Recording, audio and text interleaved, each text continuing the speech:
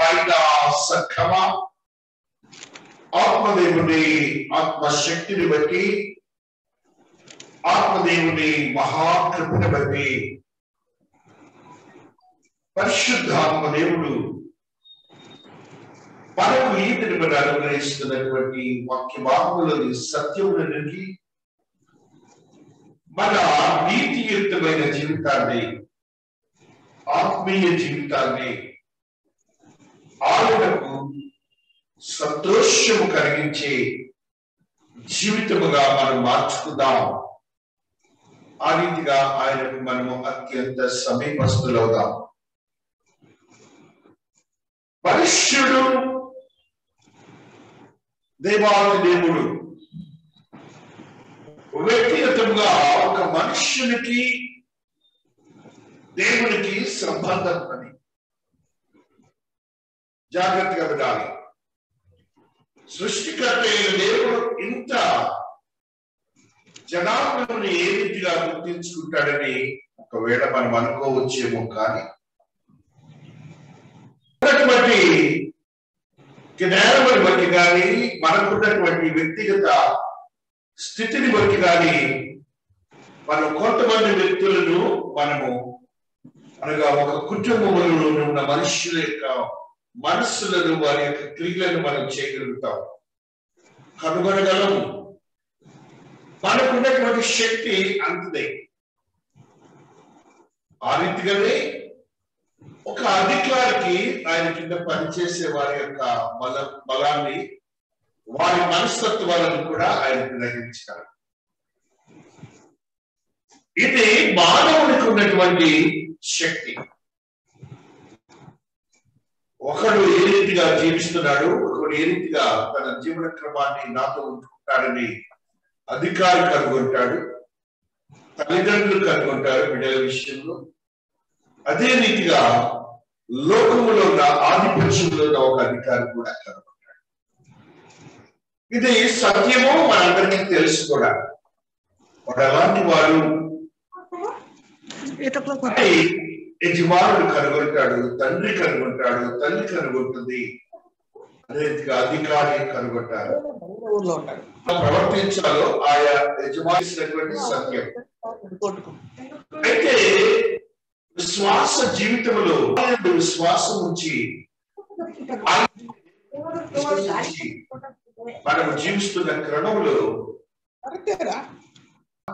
కానీ కోపము కానీ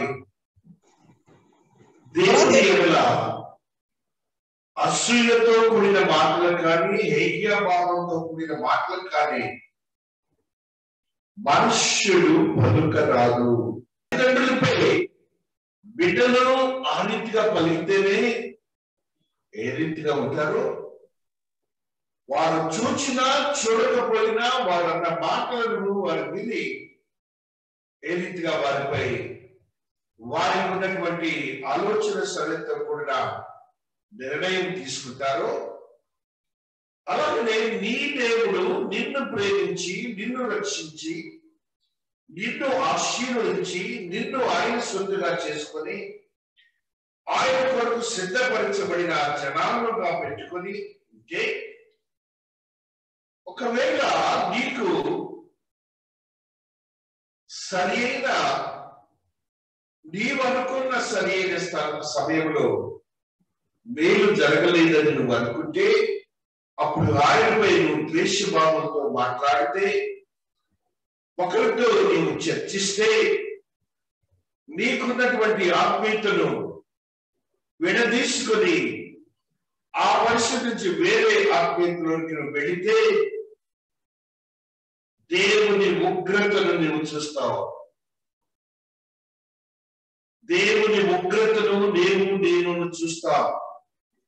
మన నాలుకలు జాగ్రత్తగా ఉండాలి, మన మనస్సు జాగ్రత్తగా ఉండాలి, మన క్రియలు జాగ్రత్తగా ఉండాలి. లోకరీతిగా ఉన్నటువంటి పెద్దలతోనే మనం జాగ్రత్తగా ఉంటున్నాం. నిన్ను సృష్టించిన దేవునితో నువ్వెంత జాగ్రత్తగా ఉండాలి. దేవుడికి తేలికైపోయాడు మనుష్యులకు. ఆ స్థితిలోకి ఎందుకు రాలేకపోతున్నారో దేవుడు ఈ దినాలు మనల్ని మాట్లాడుతూ హెచ్చరిస్తూ ఉన్నారు. దేవాది దేవుడు పరిశుద్ధ గ్రంథంలో అనేకములైనటువంటి భక్తులతో ఆ భక్తుల యొక్క క్రియలను బట్టి ఆయన తన కోపాన్ని వారిపై చూపించారు. అతి కోపమును ఆయన ప్రదర్శించడం ద్వారా వారి జీవన క్రమాలన్నీ కూడా మారిపోయినాయి. వారి జీవన క్రమాలన్నీ మారిపోయినాయి. వారు తిరిగి దేవుని కృపను ప్రేమను పొందలేరు. ఆశావాసిగా అయిపోయాడు యేసుక్రీస్తు ప్రభువు వారు. దేవుడిని నువ్వు రక్షించమని అడిగావు, రక్షించుకున్నాడు. నువ్వు మారుమనసు పొందావు, ఆయన దగ్గరకు వచ్చావు. ఆయన ఆత్మతో నిన్ను ఆశీర్వదించాడు. నీకు ఆదిలో నిన్ను రక్షించిన సమయంలో ఆయన నిన్ను ఆ దినము మొదలుకొని నీవు యోచించిన పని జరగలేదన్నంత వరకు ఎన్నో మేలు చేసి ఉంటారు. అది నువ్వు గమనించలేకపోతున్నావు. ఆ మేళ్ళన్నీ మర్చిపోయి ఒక దినమున నీవు అనుకున్న ఏదో ఒక మేలు జరగలేదని ఇదేం దేవుడు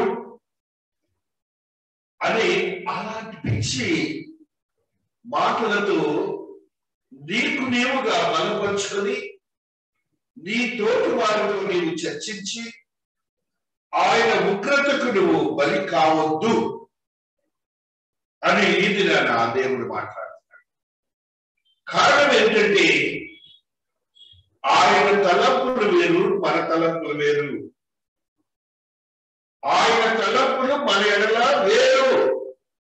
గ్రంథంలో తెలియజేస్తాడు, మన తలంపుల కంటే ఎత్తైనవి అంటున్నాడు. ఆయన తలంపులు మనకు మేలు చేసేవిగానే ఉంటాయట.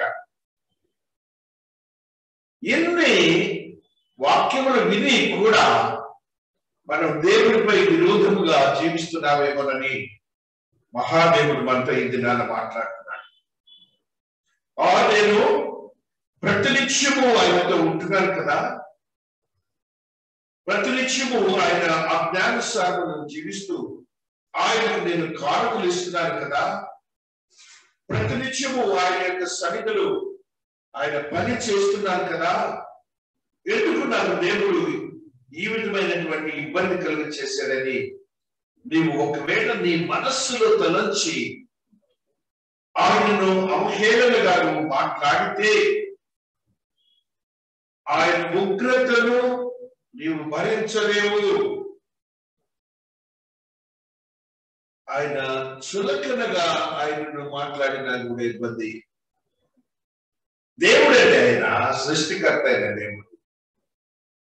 తేలిక భావాలతో మాట్లాడే స్థితి ఈ దినమున ఈ తరములో అనేక మందిలో నేను చూస్తూ ఉన్నాను.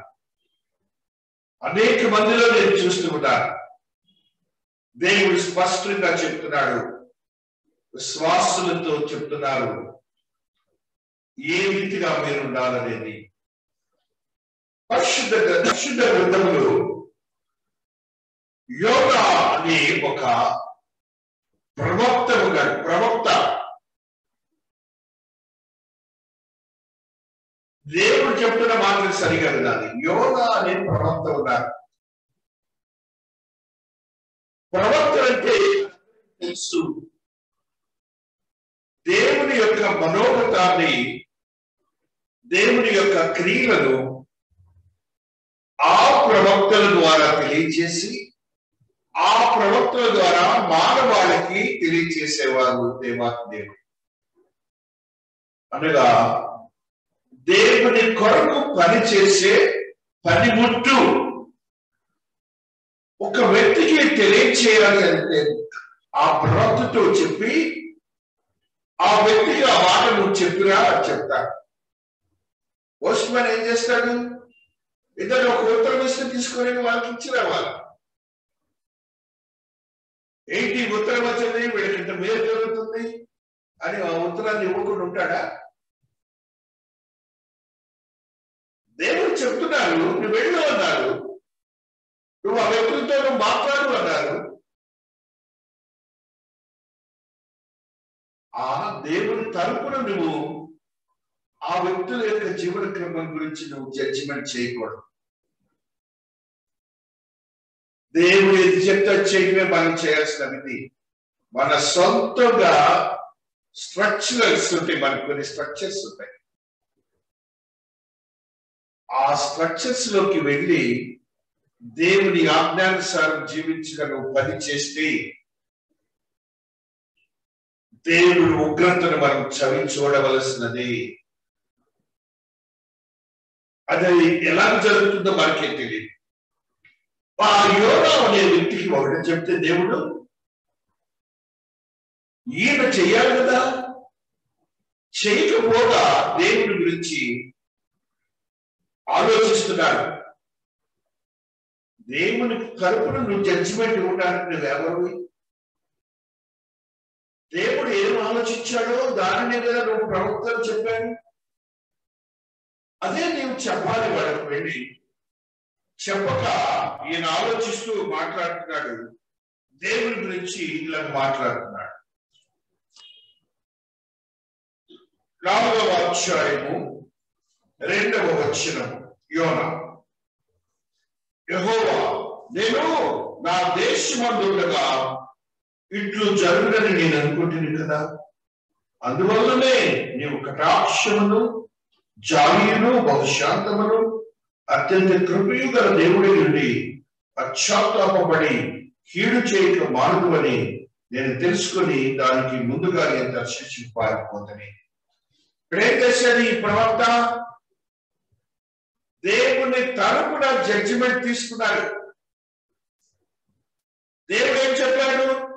నీవు ఆ పట్టణముకి వెళ్ళి ఆ పట్టణంలో చెప్పు, మారు మనస్సు పొందమని నువ్వు చెప్పాలా? మారు మనస్సు పొందమని చెప్పాలా? చెప్పకుండా ఆయన ఉట్టినట్టు చెప్తుంటాడే ఆయన జాలి గలవాడు అని నువ్వు దేశం తీసుకున్నావు. నువ్వెవరి? జాగ్రత్తగా మనము వాక్యానుసారం జీవించాలి. దేవుడు ఏది చెప్తే అది మనం చేయడానికి ప్రయత్నం చేయాలి.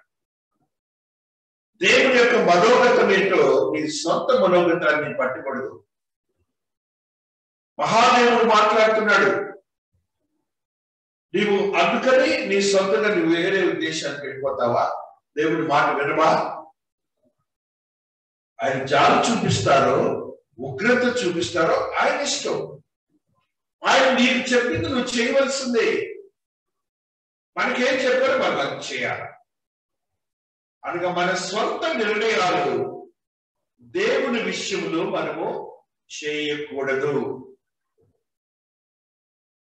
దేవుని సొంత నిర్ణయాలంటే ఇప్పుడు దేవుడు ఒక భక్తుడికి చెప్పాడు, ఆ భక్తుడు చేయలేకపోయాడు. దేవుడేమో ఆ భక్తుని మరలా పురమాయించి పంపారు. పంపిన తర్వాత దేవుడు ఇతను అనుకున్నదే చేసేసారు. చేసిన తర్వాత దేవుని క్రియను నువ్వెవరు జడ్జి చేయడానికి? అది తెలిసి నువ్వు ఇలాంటి వాడు, అందుకే నేను వెళ్ళలేదని దేవుడు తంటామండి. దేవుడి మీద కోపం తెచ్చుకుంటామండి. నీవు చేసిన తప్పుగా నువ్వు కనుక్కోలేకపోతున్నావు. నీవు అసలు దేవుడితో ఎలా ఉన్నామని నువ్వు గ్రహించలేకపోతున్నావు. వాళ్ళ మన పరిస్థితులు కూడా అలాగే ఉంటాయి. దేవుడు ఏం చెప్తే చేయగలంతే మనం. దేవుడు ఏం చెప్పాడు? విశ్రాంతి దినమున ఇది నాది. ఆ విశ్రాంతి దినము నాది కాబట్టి నా కొరకు నేను పని చేయండి అన్నాడండి. అర్థమవుతుంది కదా? అనగా ఆ విశ్రాంతి దినాన్ని ఏం చేయాలంటే మనము దేవుని మందిరంలోకి వెళ్ళాలి. రక్షింపబడిన వారు ఆశీర్వాదాలు అడుగుతున్నాం కదా, ఆయన ఇస్తున్నారు కదా, పొందుకుంటున్నాం కదా. సింపుల్ లాజిక్ ఇది. రాదు. కారణం ఏంటి? సొంత పనులు అట. ఆయనేమో ఇది నాది కదా, ఈ రోజు ఎందుకు రావట్లేదని ఆయన అడుగుతున్నాడు. 6 రోజులు నీ సొంత పనిలో ఉండమని చెప్పారు. మనం దానికి సొంత డెసిషన్ యోనాలాగా తీసుకోవద్దు. యోనాలాగా దేవుని మనస్సుని నీ సొంత మనస్సుగా తీసుకుని నిర్ణయం తీసుకోకండి. ఆయన ఉగ్రత ఎలా ఉంటుందో చూపిస్తుంటారు. ఆయన ఉగ్రత కానిదానిని అవునన్నట్టుగా చేసే దేవుడు, ఉన్నదానిని లేనట్టుగా చేసే దేవుడు ఆయన, నీకు తెలియకుండానే. చూడండి, ఆయన దేవుని ఎడల నిశ్చయం తీసుకుంటే ఆయన అంటున్నాడు, 2వ వచనం 3వ వచనం చూడండి, దేనిక బ్రతుకుట కంటే చచ్చుట మేలు, యెహోవాను నీకు బ్రతుకుని చంపుమని యెహోవాకు మనవి చేసినాం. ఆయన స్వంత డెసిషన్. ఒకటి, చెప్పమన్నప్పుడు చెప్పలేదు, పారిపోయాడు. మరలా దేవుడు పురమాయించి 2వ పర్యాయం పంపారు. వెళ్ళి చెప్పాడు. చెప్పినప్పుడు దేవుడు ఏం చేశారంటే వారు చేసిన క్రియకు ఉగ్రత చూపకుండా కరుణ చూపించారు. అది ఆయన నిర్ణయం. ఇప్పుడు అంటున్నాడు ఇతను, అప్పుడేమో పారిపోతాడన్నాడు. ఇప్పుడు అంటున్నాడు ఇతను, వాళ్ళకి మేలు చేసావు కదా, నువ్వు నన్ను వాడుకొని నా దగ్గర పంపావు కదా, నన్ను చంపేసేయి అంటున్నాడు. నువ్వు ఆయన కొరకు పని చేసేవాడు, ఇక నువ్వు వెళ్తే ఎలా మాట్లాడతావు దేవుని ఎడల? గ్రహింపలేని ఆత్మీయ జ్ఞానము కల విశ్వాసులుగా ఉండకండి. దేవుని యొక్క మనస్సును గ్రహించే విశ్వాసులుగా ఉండండి. ఎవరండి? ఆయన క్రియలపై నిశ్చయం తీసుకోవడానికి ఆయన ఇష్టపడి అక్కడేమో పారిపోతాడు. ఇప్పుడు అంటాడు, నువ్వు ఆయనకి సహాయం చేసావు కదా, నేను 2వసారి నువ్వు పంపితే చెప్పాను కదా, నువ్వు అదే నాశనం చేయాలి వాళ్ళు అంటాడు. అంటే నేను చచ్చిపోతాను, నువ్వెవరు, నువ్వు ఐడెంటిటీ కట్ అంట. అదే నేను వ్యక్తిగతంగా నేనే అదే భావన కలిగిన కాపురపు విశ్వాస జీవితం ఉండకూడదు. మనము ఎవరమో కాదు, మనం ఒక పనిముట్లమే. ఆయనకి ఒక పనిముట్లమే. అలాంటి వాడు నువ్వు కూడా. ఆయన ఏం చెప్తే చేయాలంతే. అది లేకుండా ఒకసారి పారిపోయావు, ఒకసారి ఆయన పురమాయించి మరలా తిరిగి పంపితే వెళ్ళి చెప్పావు, ఎందుకు నాశనం చేయలేదు నువ్వు, ఆయనకి ఎందుకు అంత కృప చూపావు అని నువ్వు ప్రశ్నిస్తావా దేవుణ్ణి? అని మరలాతో దేవుడు నన్ను చంపేసేయమంటాడు. అంటే ఇక్కడ ఏముంది? గర్వము, వ్యక్తిగత గర్వం మొదలుపెట్టింది. కాపరులకు వ్యక్తిగత గర్వాలు లేవు, విశ్వాసులకు వ్యక్తిగత గర్వాలు లేవు. దేవుని కొరకు పనిచేసే పనిముట్లమే గర్వం. అందుకని దేవుడు చూడండి అసలు ఎంత మంచి మాట మాట్లాడుతున్నాడు మనుష్యుడి గురించి. 4వ వచనం, అందుకు యెహోవా నీవు కోపించుట న్యాయమా అని అడిగాను. నీవు కోపించుట న్యాయమా? అక్కడ కూడా ఆయన దయగల మాట దేవుడే. ఇవన్నా నేను చేసిన పనికి నువ్వు కోపించడం న్యాయమా అంటాడు. ఇవాళ భక్తులు, మన విశ్వాసులు ఏంటంటే, ఒక చిన్న పని జరగకపోతే ఎప్పటి ఇలాంటి డెసిషన్స్ తీసుకుంటున్నారు. తప్పు. దేవుడు అన్యాయస్తుడు కాడు. ఆయన బిడ్డలు ఎప్పుడైనా కూడా మేళ్లతో నింపుతాడు. ఆయన మేళ్లతోనే. ఆయన అన్యాయస్తుడు కాదండి. ఇక్కడ దేవుడు ఏంటంటే చూడండి, ఒక వ్యక్తిని, ఒక మనిషిని అన్నాడు, ఏం చెప్పబెట్టి ఒకటి కొట్టలేడండి దేవుడు. ఏమంటున్నాడండి ఆయన? అందుకు యెహోవా నీవు కోపించుట న్యాయమా అని అడిగాను. కోపము, దేవునిపై కోపము. ఆ కోపంలో ఏమొస్తున్నాయి? ఈర్ష్య, అసూయ, ద్వేషము దేవుని మీద, దేవుని యొక్క ఆధిపత్యం మీద నీ యొక్క ఆధిపత్యము. అలా ఉండకూడదని దేవుడు ఈ దినాన మనందరితో మాట్లాడుతున్నాడు. మనకు కూడా కొన్ని పనులు జరగవు. బట్ నువ్వు డెసిషన్ తీసుకుంటావా? ఆయన తలపులకి నీకు మేలు చేసిన రోజు ఒకసారి ఆలోచించు. ఒకసారి నీ పూర్వపు స్థితి ఏంటో ఆలోచించు. నీవు దేవుని ఎరిగిన మరి నీ స్థితి ఏంటో ఆలోచించు. మహాదేవుడు శక్తివంతమైన దేవుని విమర్శించి కోపగించే స్థితి మనలో ఉండకూడదని, నీకు ఒక మేలు జరిగినప్పుడు నీవు ఎంత ఆనందించావో, నీకు మేలు జరగలేదన్నప్పుడు కూడా అంతే ఆలోచన. ఏదో నా తరపున దేవుడికి ఒక ఆలోచన ఉన్నది, మంచి ఆలోచన అనుకో. నీ ప్రక్క వారికి మేలు జరిగింది, ఇంకా సంతోషించు. నాకు లేని వాడికి జరిగిందని నువ్వు దేవునిపై నిర్ణయం తీసుకోవద్దు. ఇది ఈవేళ మనకి యోనా వల్ల మన జీవితాల్లో మనకు ఏర్పడుతున్నటువంటి పరిస్థితుల్ని మనం చక్కదిద్దుకోవాలని దేవుడు మాట్లాడుతూ వస్తున్నారు. దేవుడు చెప్తున్నాడు చూడండి, అక్కడే మంచి దేవుని యొక్క కృపను చూపడానికి దేవుడు ఆ మహా ఎండగా ఉంటే అతను పందిరి వేసుకుంటే సొర చెట్టు దేవుడు మల్పించి, ఆ మల్పించిన సొర చెట్టు ద్వారా పెద్ద ఆకులను పెంపించి ఆ ఏసీ ఇల్లులను చేశాడు. అంటే దేవుడు చెట్టు ఎన్ని రోజులకు రావాలండి? మరి విత్తనం వేస్తే ఒక విత్తనం వేసినప్పుడు ఆ మొక్కలు, కూరగాయల మొక్కలు వేసినప్పుడు, ఒక విత్తనం వేసినప్పుడు వారిని వేయించడానికి నీడని ఇచ్చారండి. అది దేవుడు చేసేది. అలాంటి క్రియలు చేస్తారు. నీవు ఊహించిన దానికంటే ఎక్కువగా చేస్తాడు దేవుడు. ఊరికే ఆ దేవుడు జరిగిన దగ్గర నుంచి నాకు ఇట్లా నాలుకలు పోతాయి, శరీరాలు పోతాయి, మనస్సులు పోతాయి, అన్యాయం అయిపోతారు వాడు.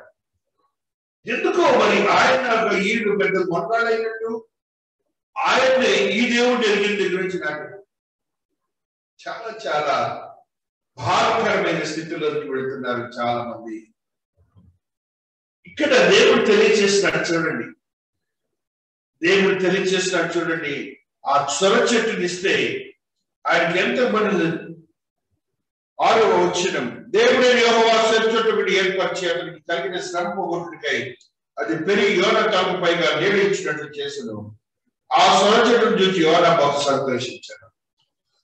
శ్రమ, చచ్చిపోతానన్నాడు కదా, అక్కడికే ఆయన కోపం రాలేదండి దేవుడు. ఆ శ్రమ నుంచి బయటికి రావడానికి సొర చెట్టు ఇచ్చాడు. అంత మంచి దేవుడు కలిగేది కూడా మన వాళ్ళు ఏంటంటే ప్రతిదీ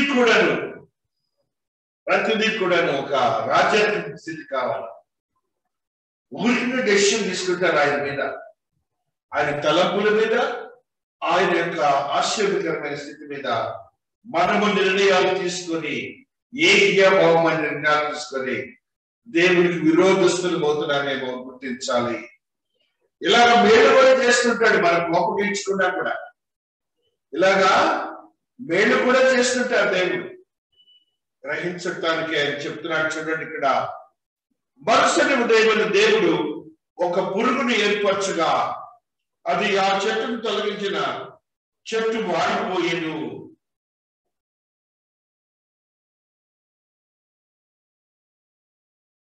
ఒక పురుగుని కూడా పంపాడు దేవుడు. చాలా జాగ్రత్తగా ఉండాలి. సైమన్ ఎంత పురుగు పుట్టింది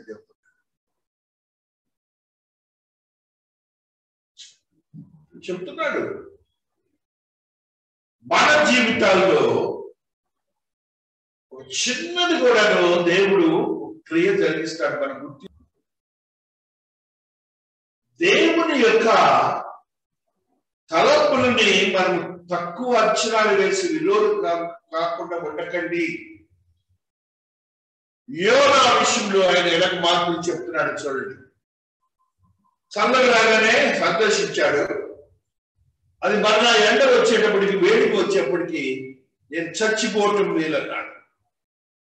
ఇక్కడ ఎవరు చేస్తున్నారు ఈ క్రియలన్నీ? దేవుడు చేస్తున్నాడు. నీవు ప్రవక్తవి, నువ్వు విశ్వాసవి. గ్రహించలేదా నీ జీవితాన్ని ఆయనే కాపాడుతుంటాడని?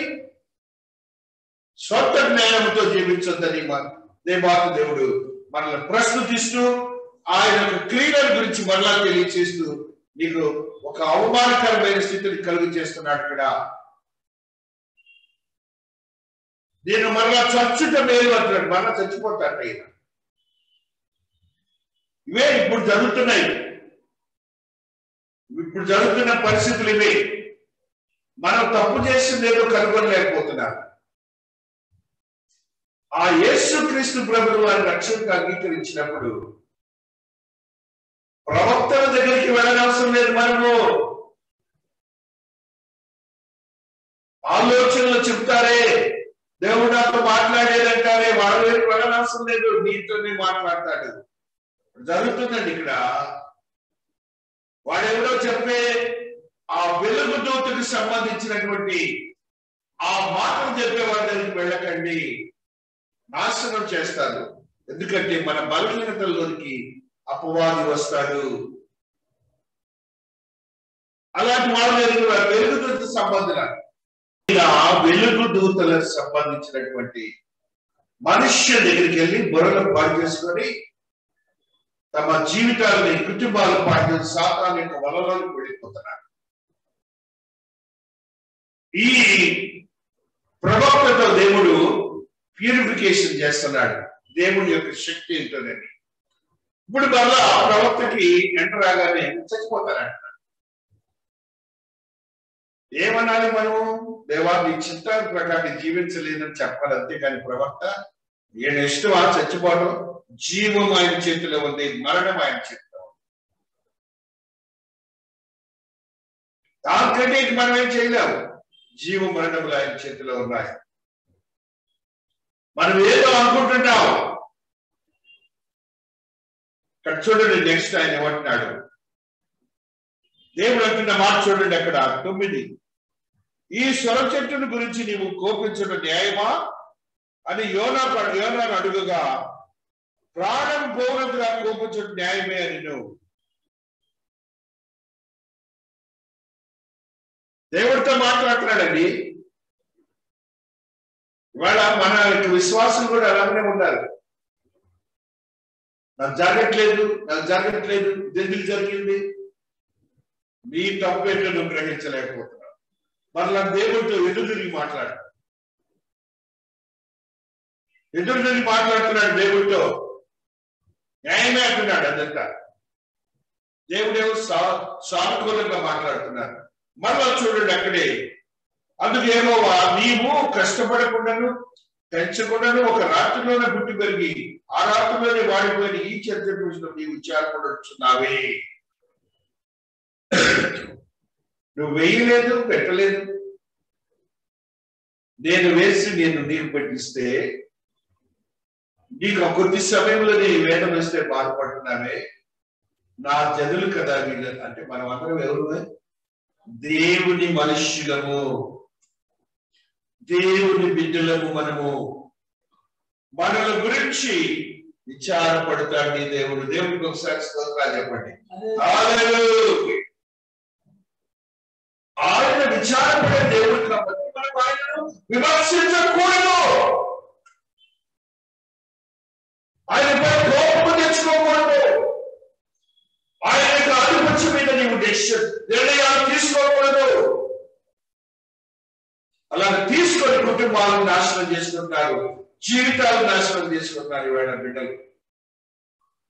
ఊరికినే ఒక లాటరీ లాగా ఉండాలా దేవుడి దగ్గర? కాదు, నీకు ఏది మేలు అదే చేస్తారు నా దేవుడు. నీ వివాహ విషయంలో నీకు ఏది మేలు అదే చేస్తారు. నీకు బిడ్డల విషయంలో ఏది మేలు అదే చేస్తారు దేవుడు. ఆరోగ్య విషయంలో నీకు అదే మేలు చేస్తాడు. నీకు నీవుగా కొని తెచ్చుకుంటున్నావు. నీకు నీవుగా సాధారణ యొక్క బంధకములకి, శ్రమల వరకు వెళ్తున్నామని దేవుడు మాట్లాడుతున్నాడు. మహాదేవుడితో ఈ విధమైనటువంటి మనస్తత్వాలతో మనం దేవుడికి విరోధస్తులు అవుతున్నామేమోనని మనముగా పరీక్షించుకోవాలి. మన జ్ఞానముతో దేవుని యొక్క ఆధిపత్యాన్ని అంచనా వేయకండి. ఆయన ఆజ్ఞలతో కూడిన ఆధిపత్యాన్ని వేయమని దేవుడు మాట్లాడుతున్నాడు. ప్రవక్తకి బుద్ధి చెప్తున్నాడు. వక్రాలు మనమేత స్వయంగా మాట్లాడుకుంటారు ప్రవక్త దేవుడు. అలాగే అతన్నే జ్ఞానహీనంగా ప్రవర్తించి దేవుడు మాట్లాడి అతనితో ఎంత సౌమ్యంగా మాట్లాడుతున్నాడు చూడండి. దేవుడు, నువ్వు కోపించదు న్యాయమా? నీకు ఇంత చేస్తే నేను ఒక రోజులోనే పోతే నువ్వు అంత కోపం తెచ్చుకుంటావు ఏంటి? నా మనుష్యుల మీద నేను విచారపడవద్దా? అంటే మానవాడి మీద ఆయన ఎప్పుడు విచారంతో మన కొరకు మేలును చేసే దేవుడు, అన్యాయస్తుడు కాదు నీ దేవుడని ఆయన తెలియజేస్తాడు. కాబట్టి దేవుడు నీ తరపున మేలు చేయటానికి ఉన్నాడు. చూడండి ఆ చివరి మాట 11. అయితే 120,000 కంటే ఎక్కువైపోయిన కుడి ఎడమ జన్మను ఒక పశువులు గల నినివే మహాపురుడు విషయాలలో నేను విచారపడవద్దా? ఎందుకంటే అంత ఒక మనుషుడితో దేవుడు డిస్కస్ చేయాలా? అంత మంచి దేవుడు. ఎలాంటి దేవుడు అంటే మన దేవుడు చూడండి, కటాక్షము, జాలి, బహుశాంతము, అత్యంత కృప. కటాక్షము, జాలి, అత్యంత కృప ఇవన్నీ తెలుసు ఆ భక్తుడికి. అటువంటి దేవుని మనము కలిగి ఉండి ఆయన గురించి ఏదైనా జరగకపోతే ఆ దేవుడు నేను ఎలా నీకు చర్చకి ఇబ్బందికరమైన పరిస్థితులు వస్తాయి. నిజ దేవుని యొక్క మేళ్లను మనం వదులుకుంటామండి. మనం పశ్చాత్తాపం దగ్గరికి వెళ్తే చూడండి, అక్కడే అంటాడు, పశ్చాత్తాపడి కీడు చేయక దేవుడేనట. పశ్చాత్తాపడి కీడు చేయలేటండి.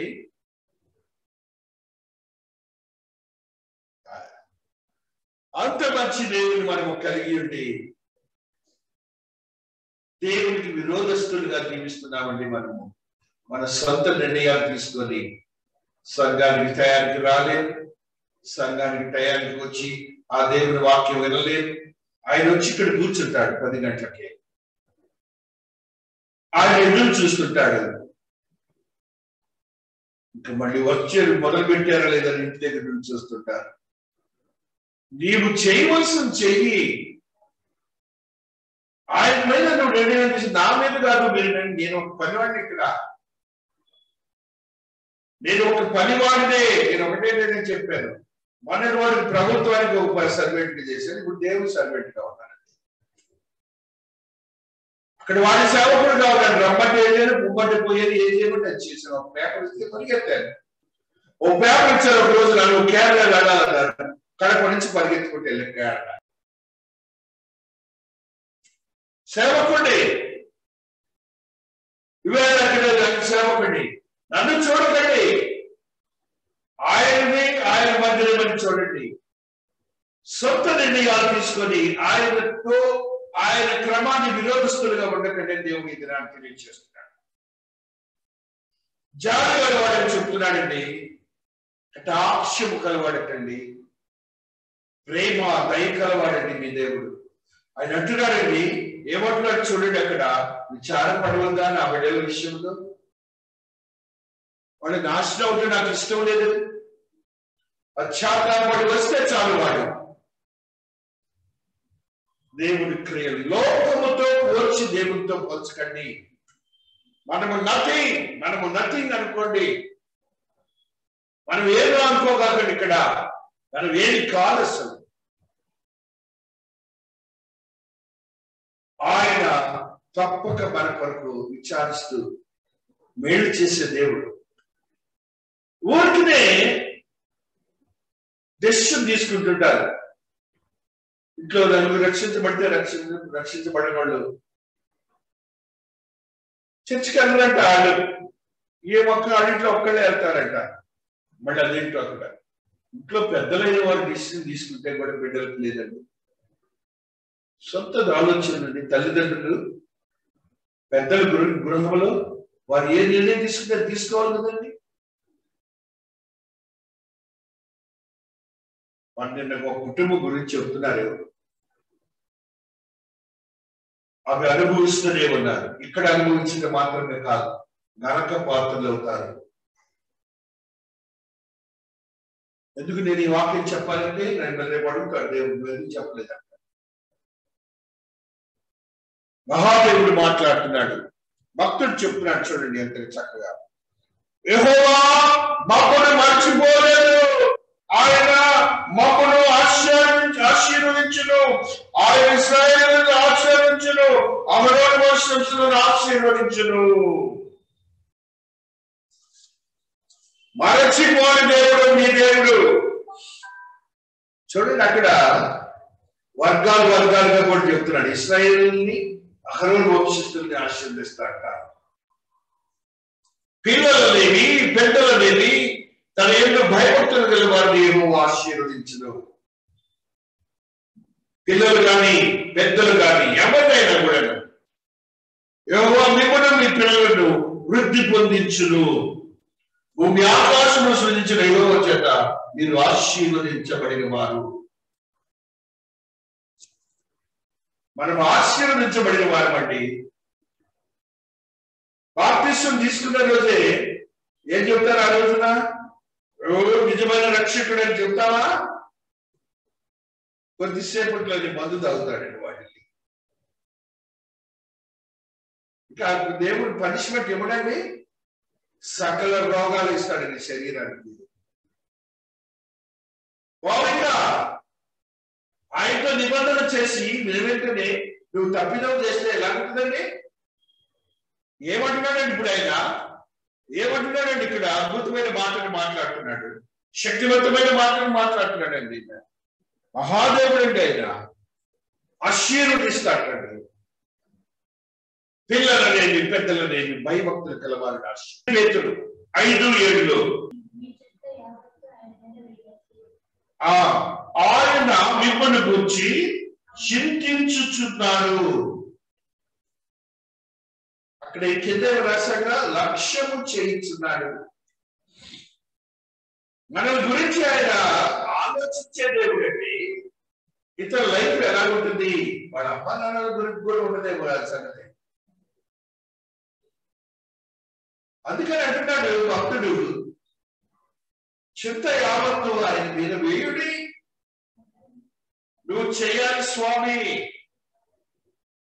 నేను మీకు చాలాసార్లు చెప్పాను, మా బ్యాచ్కి ప్రమోషన్ రాకుండా కోర్టులో స్టే ఇచ్చారు. నేను సంవత్సరం ప్రేయర్ చేశాను ఒంగోలులో 2000 సంవత్సరం చెప్తున్నాను. అనూహ్యముగా మా బ్యాచ్ వాళ్ళకి ఎవరికి దేవుడికి ప్రమోషన్ లేదు. నేను జిల్లా ఆఫీసర్ అయ్యాను. నా దేవుడు ఇచ్చాడని, నా ప్రార్థన ఆలోచించాడండి. అక్కడ పరిస్థితులన్నీ కూడా మార్చిపారేశాడు దేవుడు. ఆ కడప ప్రాంతంలో నాకు ప్రమోషన్ ఇవ్వడానికి అక్కడ ఉన్నటువంటి సూపరింటెండెంట్ భయపడి పారిపోయి ఎలక్షన్లు వస్తే స్వయంగా నేను అనుభూతి చెప్తున్నాను. ఆధారపడండి, దేవుడి మీద ఆధారపడకుండా సొంత జ్ఞానం ప్రార్థన చేయండి, లోకం వైపు చూడకండి. వాడేదో ఏ చర్చిలోనని ఏసేనండి ఉంది, ఏ చర్చిలోనే పరిశుద్ధాత్మ దేవుడేనండి. వాళ్ళు ఏదో ప్రవక్తలు అంటే చెప్తారంటే వెలుగు దూతలు నాశనం చేస్తారు, వెలుగు దూతలు నాశనం చేస్తారు, మేము ప్రవక్తలు వెలుగొస్తారు, లేని దానిని చెప్పి మనల్ని బలహీనపరుస్తారు.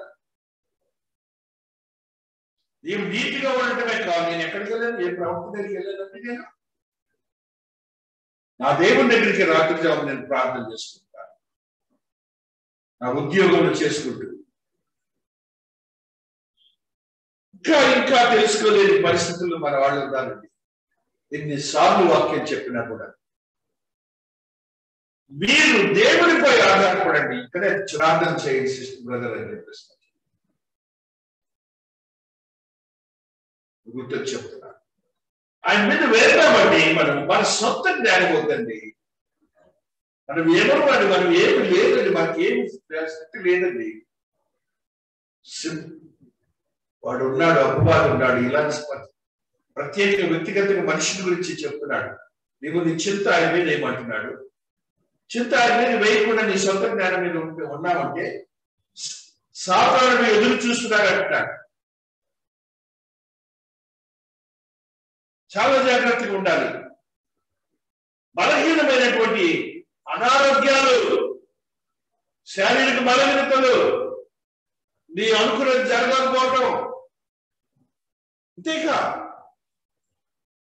ఆయన మీద వేస్తే ఎంత శరీర బలహీనత అయితే మాత్రం ఆయన నిన్ను బలవంతుడిగా చేస్తాడు. ఆ బలహీనత నిన్నేమి చేయని వరకు కూడా చేస్తాడు. నువ్వు క్యాన్సర్ రోగం వచ్చి చస్తావన్నా కూడా చావనివాడు. 10-12 సంవత్సరాలు ఢిల్లీ గ్రహం గారు బ్రతికారు. అపవాది మనకి స్నేహితుడు కాదు. నిన్ను బలహీనపరిచి నిన్ను ఎంత నాశనం చేస్తాడు. ఎంత చెప్పినా కూడా నువ్వు ఆలోచించరు. మత్తయి 6:32 ఒక సత్యాన్ని చదువుతాం. మీకు కావాలని నీ పరలోకపు తండ్రికి తెలియదు. నీకేది కావాలో నీ పరలోకపు తండ్రికి తెలుసు అంటాడు. ఆయన మీద ఆధారపడవద్దు. పై వచ్చిన చూడండి, ఏమి తిందుమో, ఏమి త్రాగుదుమో, ఏమి ధరించుకుందామని చింతింపకుడి అని చాలా మంచి మాట అక్కడ రాశాడు. అక్కడ అప్లై చేసుకోండి. అన్యజనులు ఏం చేస్తారట? వీటన్నిటి విషయమే విచారింతురు. దేవుడు మాట్లాడుతున్న మాటలేవి. నీకు ఏది కావాలని తెలుసు అంటున్నాడు. అదే ఇస్తానికంతే.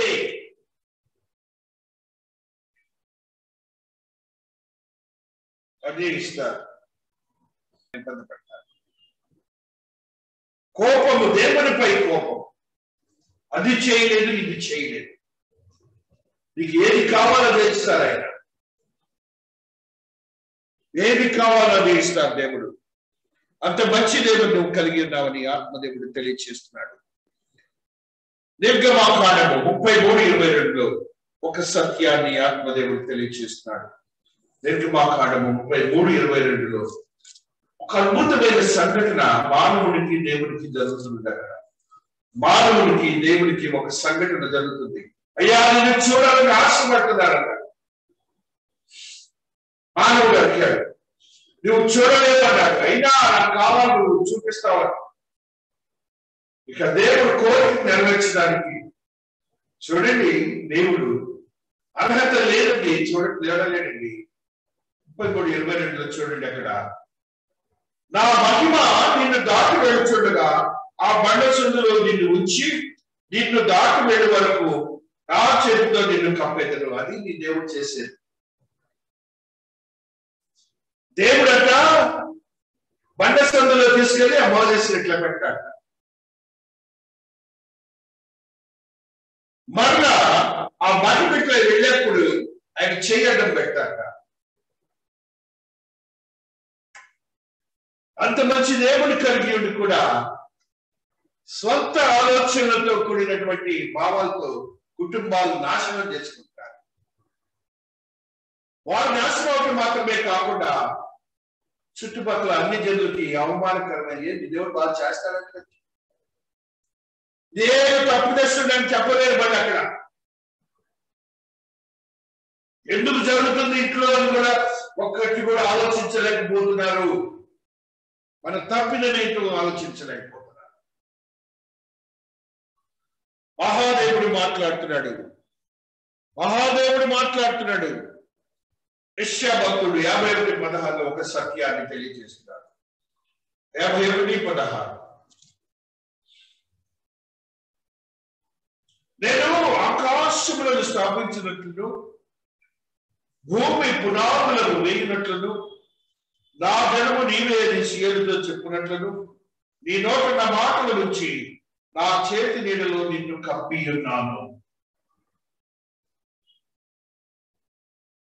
దేవుడు ఇంత స్పష్టంగా మాట్లాడుతున్నా కూడా మన సొంత జ్ఞానం వైపు వెళ్తున్నాం. అలాగే ఉండకూడదు. మన ఆత్మీయతను బలహీనపరుచుకుంటున్నాం. కోపం, ఆయన గురించి డెసిషన్ తీసుకోవటం. కోపం అంటే దేవుని క్రియల గురించి ఒక నిర్ణయం తీసుకోవటమే కోపం. చాలా తప్పు చేస్తున్నాం. అలా తీసుకున్నటువంటి ఇద్దరు సహోదరులు, ఆ సహోదరుడు ఏమయ్యాడు? కయ్యూరు ఏమయ్యాడండి? రోడ్లో తిరిగే వ్యక్తిగా దేవుడు చేశాడు, బలహీనపరిచాడు.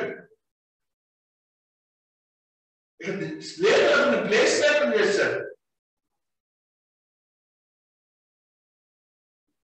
రెండు రాజులు 5:11 ఒక సంఘటన చదువుకుందాం. 2 రాజులు 5:11 ఒక సంఘటన చదువుకుంటూ వస్తున్నా. హల్లెలూయా. అందుకు నయామాను కోపము తెచ్చుకొని తిరిగిపోయి ఇట్లను, అతడు నా ఎదుకు వచ్చి నిలిచి తన దేవుడైన యెహోవా నామమును బట్టి తను చెయ్యి రోగముగా ఉన్న స్థలం మీద దమస్కు కుష్ఠరోగమును మార్పునని నేను అనుకుంటుని. విశ్వాసులు గ్రహించాలి. నాకు ఇట్లాగైతే నాకు రోగం నయమైతే నువ్వు నిర్ణయం తీసుకుంటే ఎట్లా? ఆయన దగ్గర విశ్వాసం దగ్గర వచ్చి నుంచో ఆయన పని ఆయన చేసిపోతాడు. నాకు అది కావాలి ఇది కావాలని నువ్వు అనుకుంటే ఎట్లా? నయమానవాడు కోపం తెచ్చుకున్నాక ఆ ప్రవక్త వచ్చాక ఈయన మీద చెయ్యించాలట. చెయ్యించుతాడు, కరుణించుతాడు, లేకపోతే మాటలు తీస్తాడు. సరిపో అయిపోయి అంటాడు. అది దేవుని పిలుపండి. ఆయన మార్చప్పుడు మనం జీవించాలి. కానీ మనం దేవునిపై కోపం తెచ్చుకుంటే ఎలాగండి? ఆయన సన్నిధికి రాకపోవడమే కోపం. అది అలా నిర్ణయం తీసుకోవడమే నీ యొక్క జీవితాన్ని ప్రశ్నత్వంలో తీసుకువెళ్తాం. ఇట్లా తండ్రి కాపరిగా ఉంటే ఈ బిడ్డలు సంఘానికి రావడానికి ఇబ్బంది అండి. ఏంటండి అది? నీ కుటుంబాన్ని రక్షించలేకపోతే నువ్వు ఎంత 10 మందికి నువ్వేం చేస్తావు? ప్రార్థన చేస్తావు.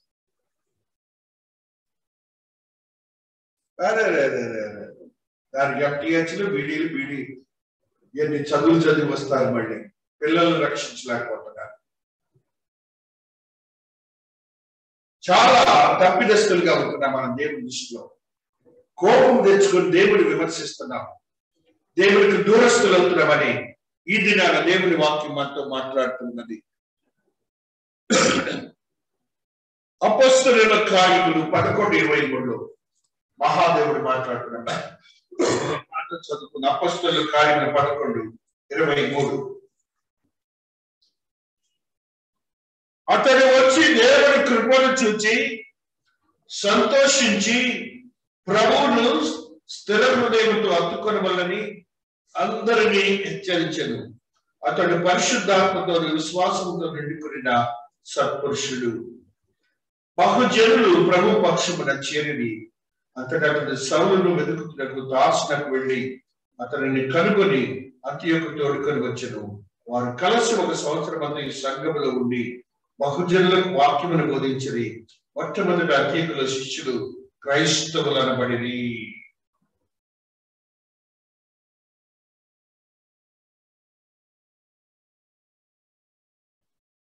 దేవుని కృపను చూసి సంతోషించి,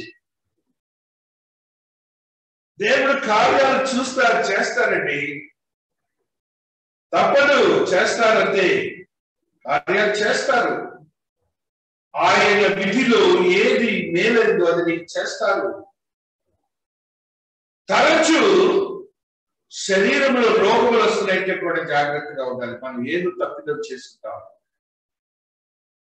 ఆ తప్పిదాన్ని దేవుడికి చెప్పాలి. ఆ మరుక్షణమే మొత్తం శరీరం అంతా ప్యూరిఫై అయిపోతుంది. చెప్పాలి దేవుడితో. మహాదేవుడు అంటే ఆయన విరోధంగా మనం జీవించకూడదు. ఆయన మందిరంలో నీవు ఒక సేవకుడిగా కూర్చోవాలి, కానీ నీ సొంత పనులు మరి మధ్యలోకి వెళ్ళి మధ్యలో నుంచి వచ్చి మరి కొద్దిసేపు ఉండి ఎందుకండి అది? ఫోన్లు ఎత్తి పరిగెత్తటాలు ఇవన్నీ దేవుడికి విరోధమైనటివి. దానికి ఫోన్లు పెట్టాడు, మ్యూట్లు పెట్టుకోవచ్చు అన్నాడు, ఆపొచ్చు అన్నాడు, ఎన్నో పెట్టాడు ప్రొవిజన్స్. వాడుకో. దానికోసం ఎదురు చూస్తే నాకు నువ్వు ఇక్కడ దేవుడి కోసం ఎదురు చూడాలి కదా, నీకు పనిష్మెంట్ ఉండదా? ఇదే ఆయన మనస్తత్వం చెప్పాడు ఇక్కడే. 1 కొరింథీ 15:10 దేవుడు మాట్లాడుతున్నాడు. 1 కొరింథీ 15:10 మహాదేవుడు మాట్లాడుతూ వస్తున్నారు. హల్లెలూయా, హల్లెలూయా. అయినను నేనేమై ఉన్నానో అది దేవుడి కృప వలన అయి ఉన్నాను, మరియు నాకు అనుగ్రహింపబడిన ఆయన కృప నిష్ఫలము కాలేదు. కానీ వారందరికంటే నేను ఎక్కువగా ప్రయాసపడిన నేను కాను, నాకు తోడయ్యున్న దేవుని కృపయే. అసలు ఏంటండి అట్లా చెప్తాడు దేవుడు? నీ కోసం దేవుడు ప్రయాసపడుతున్నట్ట. అది మర్చిపోయాం మనం ఏదో ప్రయాసపడుతున్నట్టు ఆశపడతాం. 2 కొరింథీ 1:12 మరి ఒక సత్యాన్ని చదువుకున్నాం. 2 కొరింథీ 1:12 మా అతిశయం ఏదనగా లౌకిక జ్ఞానములను అనుసరింపుగా దేవుడు అనుగ్రహించి పరిశుద్ధంతో నిష్కాపట్యంతో దేవుని కృపనే అనుసరించి లోకంలో నడుచుకుంటే, మరియు లౌకిక జ్ఞానమును అనుసరింపగా ఫస్ట్ విశ్వాసం నేర్చుకోవాలని. లౌకిక జ్ఞానము అంటే ఇప్పుడు మూతులు గుండెలు కట్టుకుంటున్నారే, అది లౌకిక జ్ఞానం. అతిశయించినాడు ఆయన, దేవుని కృప నాతో ఉంది. కట్టుకునే రోజుల్లో కట్టుకున్నారు, గవర్నమెంట్ చెప్పింది. ఇప్పుడు ఎందుకండి? ఇప్పుడు ఎందుకు? గవర్నమెంట్ చెప్పింది కదా. చెప్తున్నాడు చూడండి, అతిశయం అట దేవుని కృపతో జీవించటం. దేవుడు అంటే పరిశుద్ధంతోనూ నిష్కాపట్యంతోనూ దేవుని కృపనే అనుసరించి లోకంలో నడుచుకుంటే. దేవుని కృప ఉందని విశ్వాసంతో ఆ కృపని ఎందుకు వదులుకోవాలండి? మనము అతిశయపడండి ఆయన కృపని బట్టి. ఆయన అవమానపరచకండి.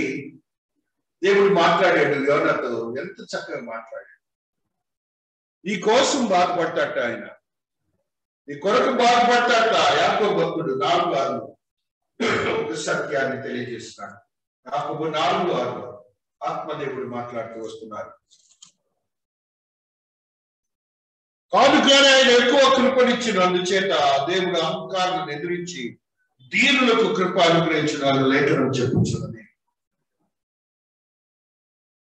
చక్కగా మాట్లాడుతున్నాడు. ఆయన ఎక్కువ కృపనిచ్చును అహంకారాలను ఎదిరించి.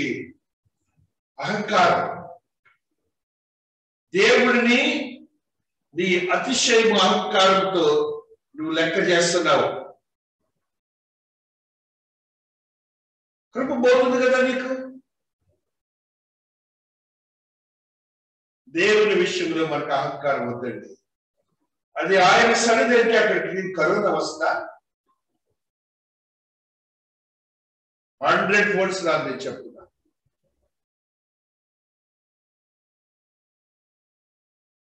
ఒకటి పేతురు 4:10 ఒక సత్యాన్ని చదువుతా. దేవుని నారాయణుడి వల్ల కృప విషయమై మంచి గృహ నిలబడింది. ఒక్కొక్కడు కృపావరం పొందిన వాళ్ళు ఒకరినొకడు ఉపచారం చేయండి. ఉపచారం చేయమని ఎవరైనా పంపిస్తే వెళ్ళి పడుకుంటాడు ఎక్కడో. మన విశ్వాసులు కాబట్టి దేవుని పరిచయం చేయమంటే మాకెందుకు? కృప అండి, కృప ఇచ్చాడండి మనకి. చెయ్యి దేవుడి కొన్ని పని. మరి యొక్క సత్యాన్ని 5:5 కూడా మాట్లాడుకుందాం. 5:5 చిన్నలారా మీరు పెద్దలకు లోబడి ఉండండి. మీరందరూ ఎదుటి వారి దీన మనసును వస్త్రం ధరించుకొని మిమ్మల్ని అలంకరించుకోండి. దేవుడు అహంకారుల నుంచి దీనులకు కృప అనుగ్రహించడం. దేవునిపై అహంకారంతో కూడిన స్థితిగతుల నుండి దేవుని సన్నిధికి రాక దేవుని అవమానపరిస్తే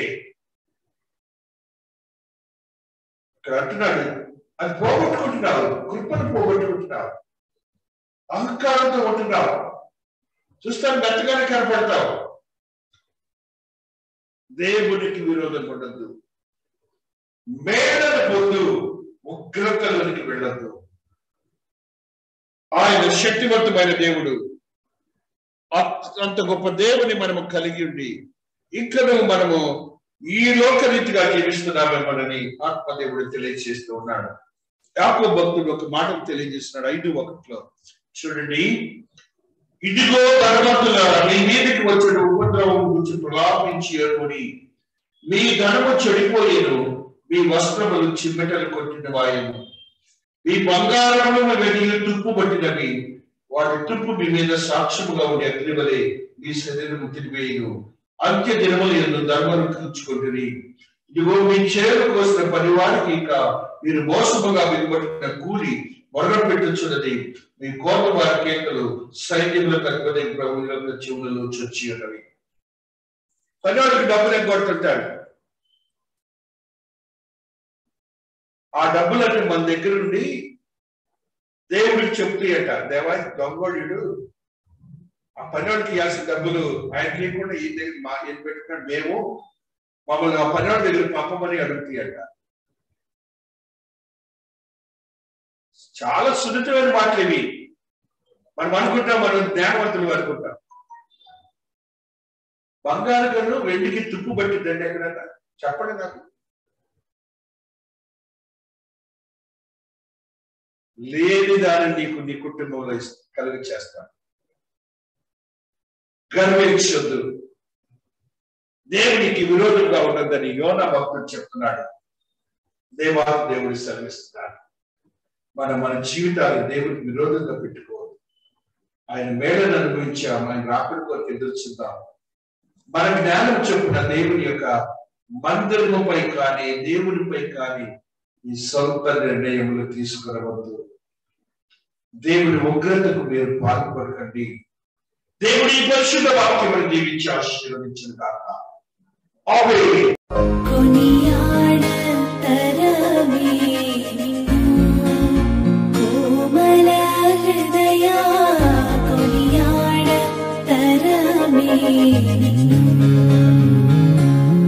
గీతం గీతం జయ జయ గీతం చేతటి పాడెదము.